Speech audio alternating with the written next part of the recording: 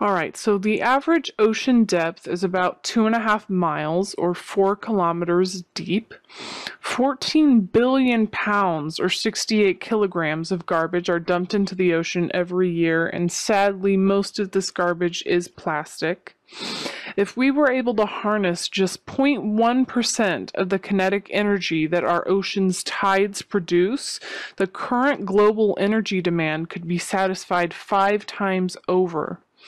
In 1992, 29,000 rubber ducks were lost at sea, and scientists are actually still finding these ducks today. And in fact, the rubber duckies have revolutionized our knowledge of ocean science.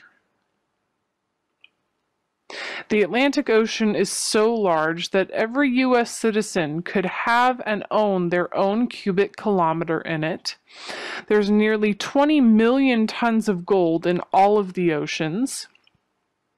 At the ocean's deepest point, the water pressure is the equivalent of having 50 jumbo jets piled on top of you.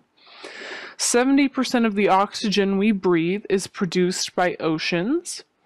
According to the UN, there are over 3 million shipwrecks on the floor, and most of them remain undiscovered and unsearched. And 71% of the Earth is covered by oceans. 95% of Earth's oceans still remain unexplored, which means that we actually have more knowledge about space than we do about the oceans.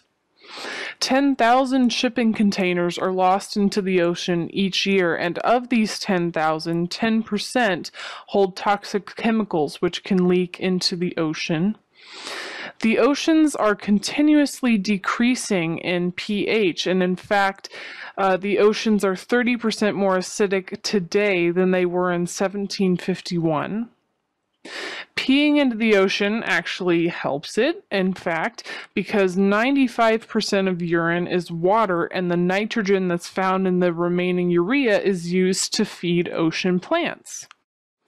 And last but certainly not least, a man known only as Harold Hackett has released over 4,800 messages in bottles into the ocean, and he's gotten nearly 3,000 responses back, which, to be honest, kind of warms my heart and restores my faith in humanity.